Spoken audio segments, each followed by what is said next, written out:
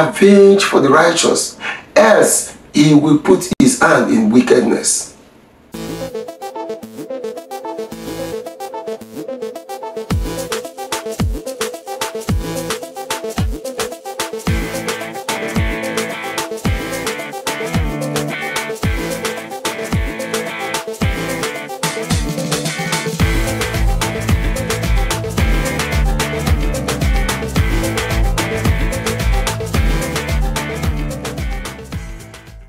Good morning, good afternoon, good evening, good night, wherever you're tuning into this channel, Oneverse on YouTube. I want to welcome you to week 18.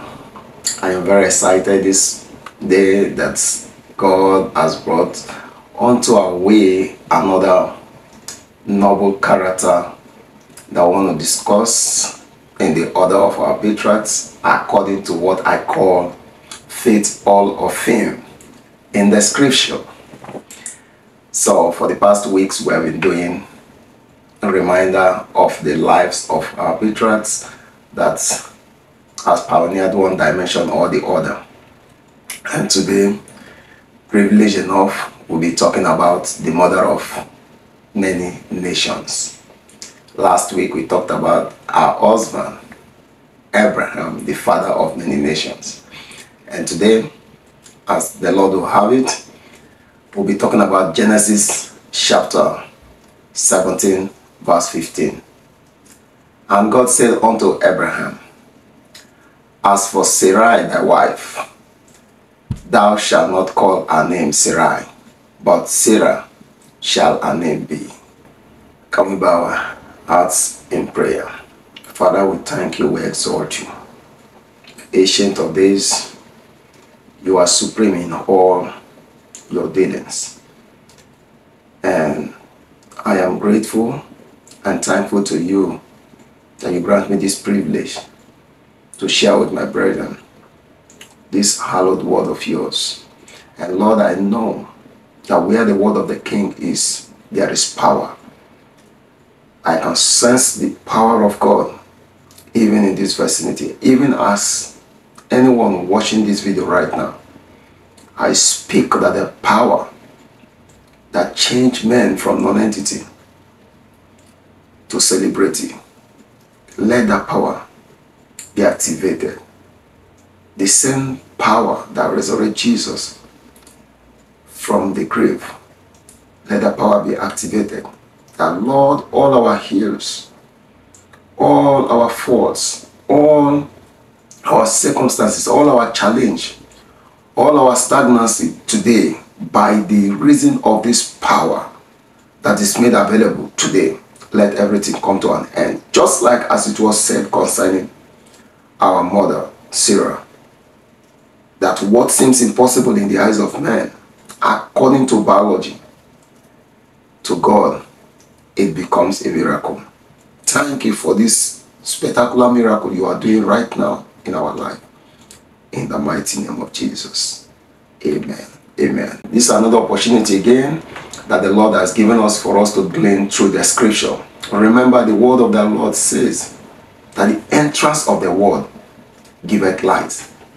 And I want to plead with you, this series, life of people are evidences for us to emulate and have faith in this profession we call Christianity. Jude writing to the brethren said, I write to you that ye may contend for your faith. Peradventure, today is the first time you're coming across our video, Oneverse video. We've made a disclaimer that we will not be quoting so many scriptures, that we'll keep it one verse. So today we'll be talking about Genesis chapter 17, verse 15. And God said unto Abraham, as for Sarai thy wife, thou shalt not call her name Sarai, but Sarah will her name be. You see, this is a stunning testimony, and today we'll be learning from the life of our mother, Sarah. Remember, the Bible said, ye women, you should have learned from your mother, Sarah. Today, by the grace of God, we'll be talking about some things that we should learn from her, and is a lesson that we all need to pay attention to. And so I plead with you, stick with us till the end, and God will bless you. What was it about Sarah? You know, like the Bible will say that the angels were wondering, what is it about man that you are so mindful of? That God is so mindful of her, that God will change her name to be mother of many nations. Sarai wasn't a bad name. I mean, the original meaning of Sarai is princess. And princess wasn't a bad name.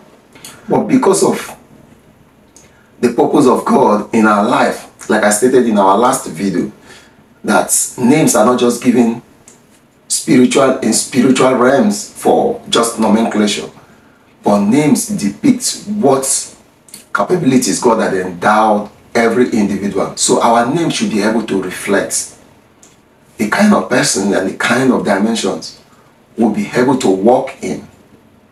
Our name should be able to reflect what God has in mind before creating us.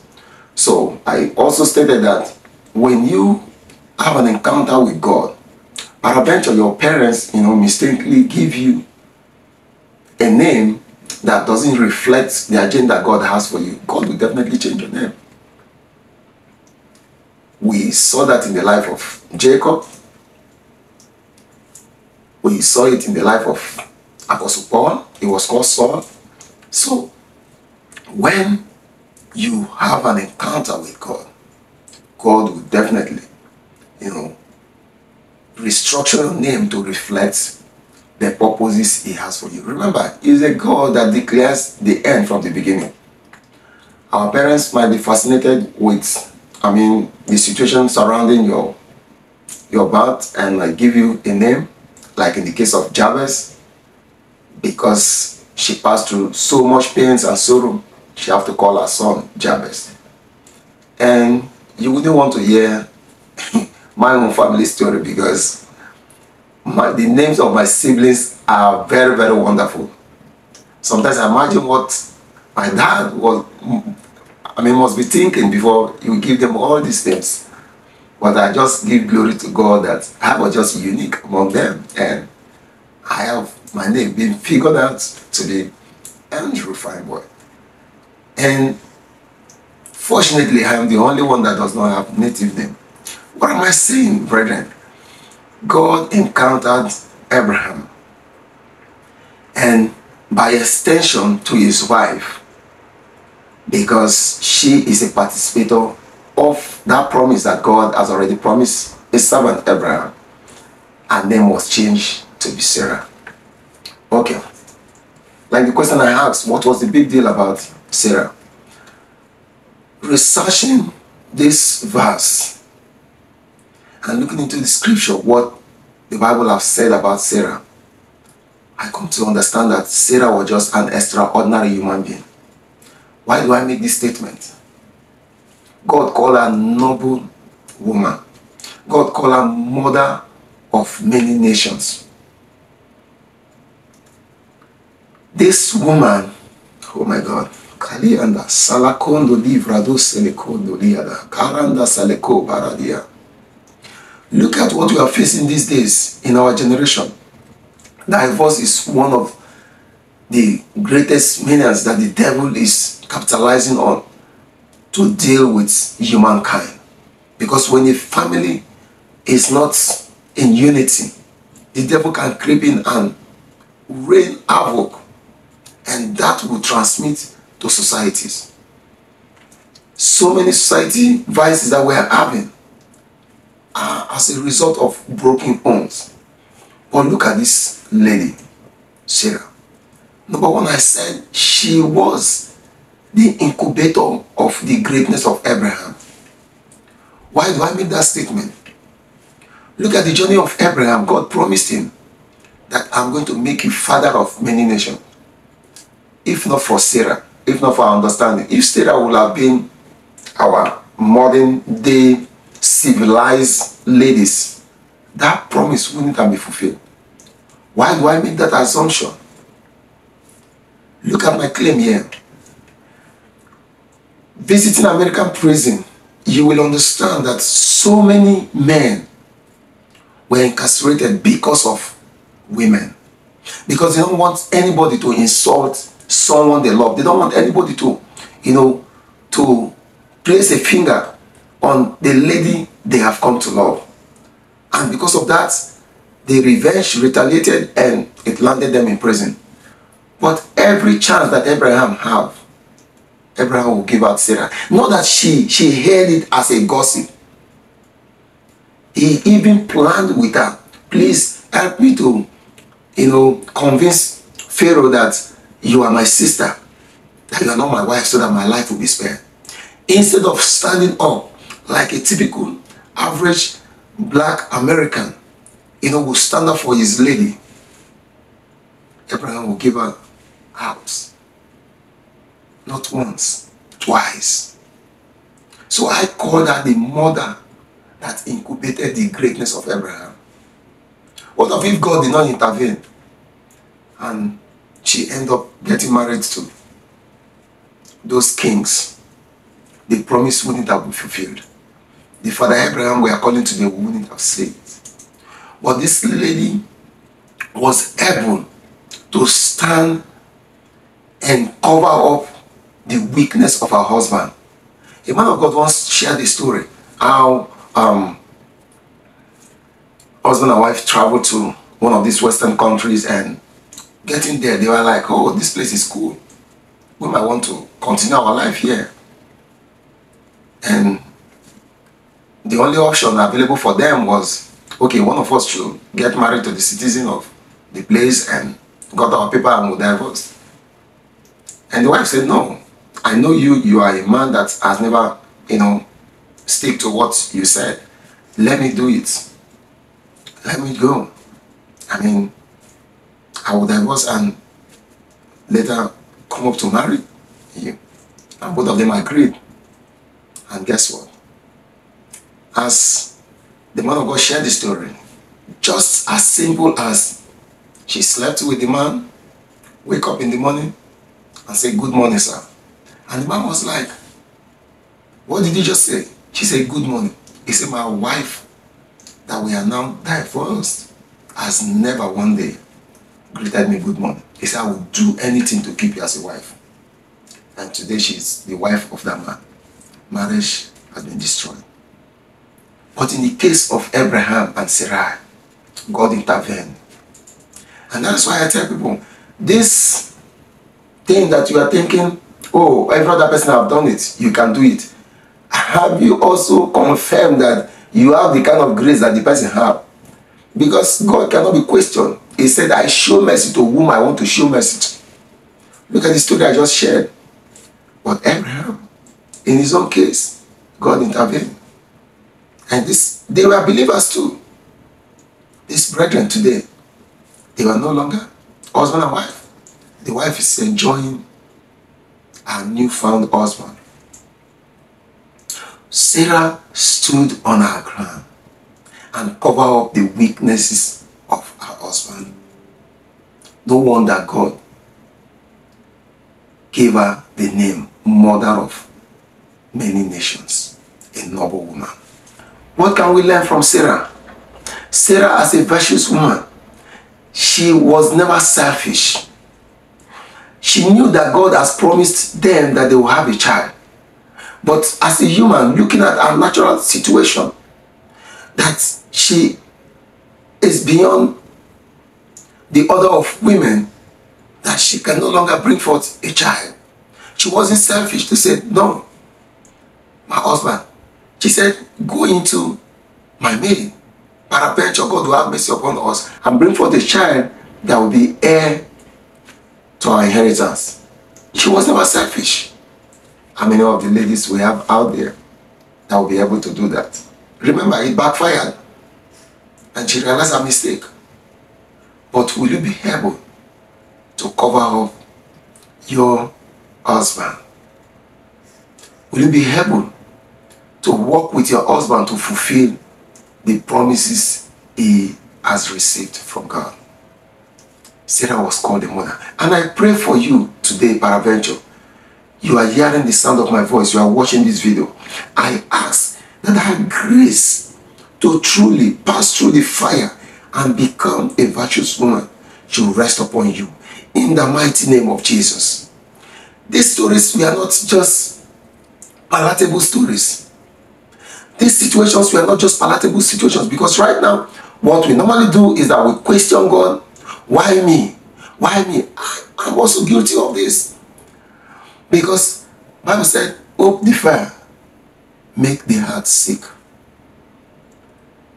Brethren, these are verses that have been part of us, and I want to still re-emphasize that because of one verse, we will not be quoting the scriptures. But of course, let me give you a clue. You can just Google the sentence and you will see these verses. Hope the fire, make the heart sick. As a matter of fact, the psalmist prayed. He said, please, avenge for the righteous, else he will put his hand in wickedness. We are all human. So when people are called patriots, it is because what happens to ordinary human beings, they were able to suck it up and moved on. And stay, endure patiently and obtain the promises from God. She wasn't selfish. She was ready to do anything in her human power to make sure they have the promises of God. But of course, you know the scripture says, my ways are not your ways. As a matter of fact, the wise king put it this way. He said, there is a way that seemeth right unto a man, but the end thereof leads to destruction. Yes, people accuse Sarah today that the crisis Christians were having, the persecution Christians were having, was as a result of suggestion. But brethren, can you step back and look the motive behind what she did? She wasn't selfish. She, being human being, was trying, to secure the promises of God. She looked after her own. Why did God give her mother of many nations? She exhibited that quality. She exhibited that characteristics that as a virtuous woman, you are not meant to be selfish. Remember one of the accolades the Bible gave us. He said, your mother Sarah called her husband Lord. Today we are talking about equality and equality. See, there are ordinances that God has kept.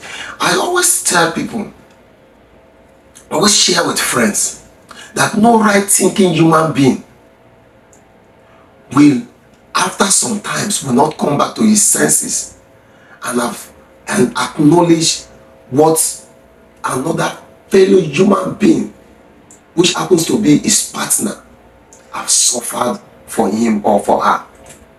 I was privileged in my early days in the United States to visit a young family that was having so much crisis. Then I wasn't married.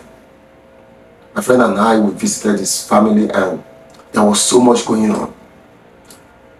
Our friend, the husband, was under so much pressure to provide for the family. And of course, if you know, a typical Nigerian man who wants his wife to take care of his children while he fends for the family. At least for them to grow up before, both of them should be working. And the pressure was so much on him. He was working and at the same time he was schooling. And there was so much abuse in the marriage and thereabout, to the point that they are not of the Christian faith, to the point that even the leader of their faith has already advised them to call it a quit. So that was, let them go their separate ways so that nobody would die. Some parents that were involved have already advised them, see, both of you are not meant to be together. I remember my friend, advising the lady, said, I don't know what to tell you. Your husband is my friend, but I can't watch my sister go through what you're going through. So please figure out what you can do for yourself. I don't know what to say. I am biased in this issue. And I look at this lady and I told her, I know I am not married. I know you are not of the same faith with me. I'm a Christian. and God hates divorce. I want to tell you that look into your heart, because what makes you a unique wife is the amount of nonsense you can tolerate that any other woman cannot tolerate. That was the only thing that makes you unique. Every other woman will look at this, what is going on, and they will call it a quit. But what more can you take? I am not an advocate of abuse in marriage, but look into your heart. Brethren, yours truly, those couples today, their challenges yesterday has become their testimony. They are doing perfectly fine. Of course, you know, when somebody is carrying so many scars, once upon a time you will look back and you feel like, does this thing worth it? But I pray earnestly every day for them. Because when I came into this country, they were one of the first family that I was exposed to, and we are like brothers and sisters. We hang out a lot. Of course, now children is involved, so everybody's, people will say, taking care of he or her business. But my heart went out for her, and I gave her this piece of advice. Of course, if you know me, I call most of my friends wife first lady. And one day I called one first lady, and she was like, this one you're calling me first lady, is that something I need to know? Is there no second lady that you're calling me first lady? I said, if there is a second lady, that means you are privileged to be a first lady, so you should rejoice. Of course, if you know me before now, they said I have bad mouth so much. So I try to answer you so that you will not ask me any question anyway. But because that's what I think we all have, that your wife become your first lady. But that was not the case of Sarah and Abraham. But this lady stood on her ground, and she tolerates all the nonsense, all the weakness of her husband. If it were today, everybody will advise them to call that a quit. And you will not blame them for advising them. You know why? Because so many have stuck into marriages like that and lost their life. What kind of a man that will always give out his wife to save his life? It doesn't make sense. But you see, when God is involved, and that is why it is not advisable that you pattern your marriage according to somebody else's family, because you don't know the kind of grace the person may have. But Sarah, up till tomorrow, will still call her mother of many nations, because she was able, in midst of all these circumstances, stand and build her family. Brethren, this is a lesson for us. Peradventure, your family is going through hell. Peradventure, your family is suffering from what you never negotiated for. Can you turn to God, who shows mercy to whom you want to show mercy to give you grace to carry on?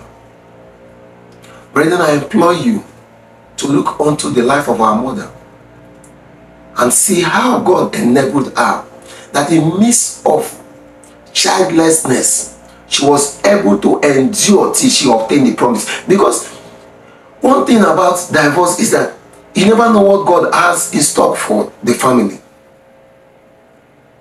And both of you just broke up, and God's plan for that family no longer hold again. And that does not mean that I'm talking down on as many that have experienced divorce or not. Like I said, not by our power, not by our might, but by the Spirit of God. Can you tap into that grace today? That, Lord, you will give me the grace to continue. We have stood before the altar and have professed our love to each other. Grant us the grace to exalt your name. Because a family is the first place where Children are meant to be nurtured to become a better human being in the society. And I pray for you this day that God will enable you. Peradventure, you are going through difficulties. One of the most difficult situations that young couples go through is the absence of an offspring. I pray this day that because it is written that none shall be barren in the word of God, today that situation turns around to be your testimony. In the mighty name of Jesus, whatever your family is going through, I ask that the power of God will come upon you. Thank you, Abba Father, because you will do more than I ask. In the mighty name of Jesus. Amen. Brethren, I believe so much that as God has brought this word to us, peradventure you identify with the difficulties that Sarah, our mother, went through. As God gave her a promise, no matter how delayed it was, yours is activated right now in the mighty name of Jesus. Until I come your way again, remember, Monday 3 p.m. it's our premiere. God bless you. My name remains Andrew Feinborn. Shalom.